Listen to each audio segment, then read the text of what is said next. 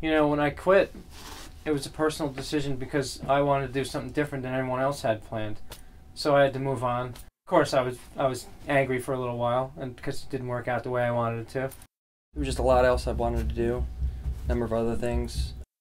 We had done a video for MTV, and we kind of got to this point to where we were either going to try to take off and really pursue it seriously or not, And then we got to the end of the one last U.S. tour that we were on, and Woody had said, guys, this is it for me. He kind of announced it, and in my mind that immediately kind of flipped a switch and said, yeah, me too.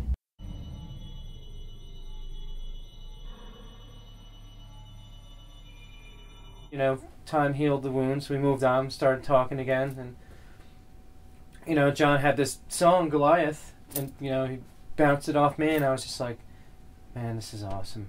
And they just wrote one song that just blew both Dave and I away. I mean, it's track Goliath.